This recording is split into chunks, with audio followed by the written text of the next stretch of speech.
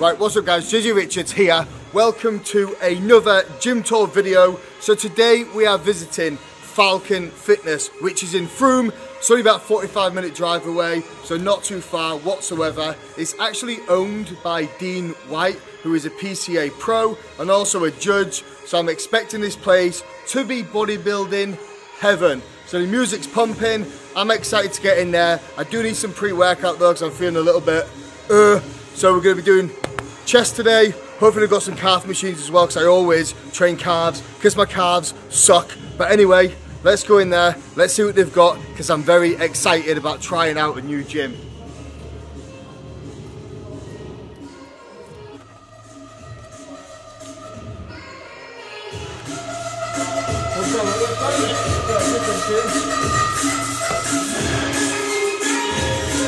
Hi there, you okay? Right, so welcome to Falcon Fitness in Frome. So as you can see, this gym is not short of gym equipment.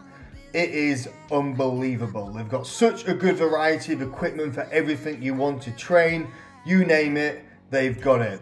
They've got everything from brand new sparkly gym equipment, and they've also got the hardcore old school equipment as well. So they've really got a good balance between like the modern clean feel, but it's still kind of got that hardcore bodybuilding atmosphere embedded into it.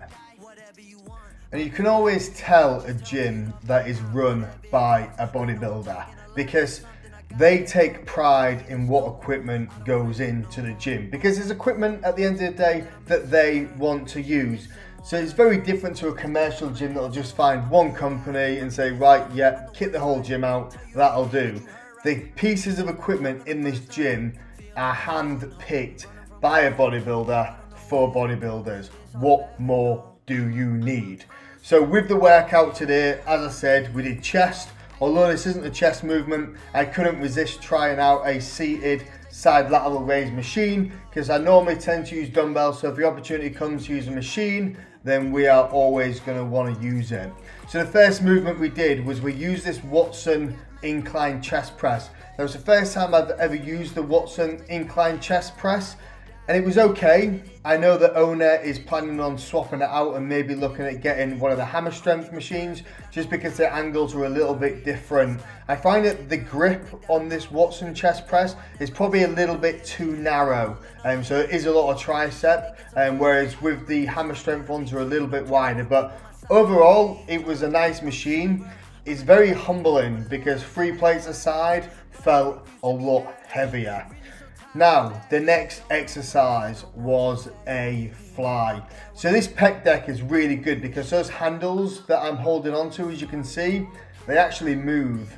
So it doesn't set you in a locked position. You have the ability to adjust those handles so it sits comfortably in your range of motion. Because that's sometimes a problem with machines, is when they fix you in a set position, if your biomechanics don't quite want to move in that way, you're very restricted. It can sometimes make the movement feel a little bit more uncomfortable, but this one was beautiful. I don't actually quite know the make of it, but it was good.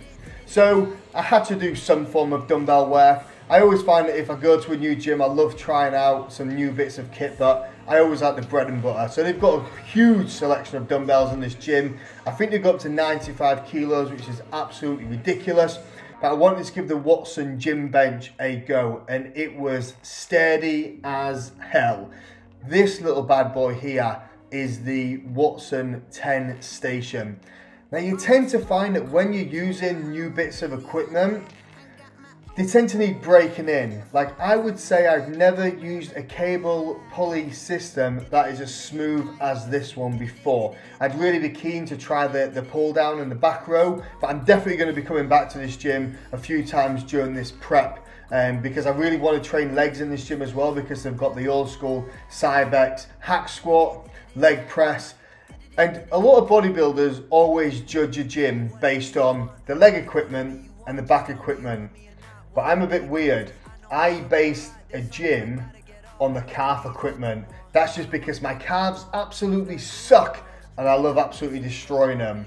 This gym hasn't got one, hasn't got two, but it's got 3 different pieces of calf equipment, and that's not including the leg press as well that you can also use to train calves. Very, very good.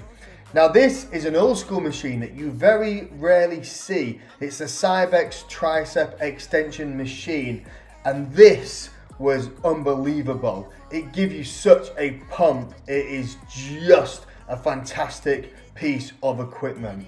So they've got quite a good variety of arm machines as well, which is something you don't often see.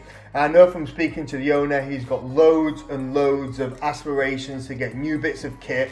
You can tell he's a very passionate man when it comes to his gym, and it definitely shows in the quality of the gym equipment he's got in there as well. Now this little bad boy, oh Jesus, don't show my poor calves. Quick, move the camera. I told you they're not great.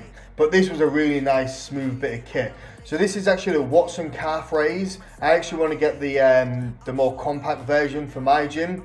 But the foot pedal is actually round. I call it foot pedal, the toe pad, whatever you want to call it. It's quite nice because you can almost wrap your feet around it rather than normally where it's just like the next bit of kit that I'm going to be using now, where it is just a solid straight base. So it's quite nice to have the variety of both.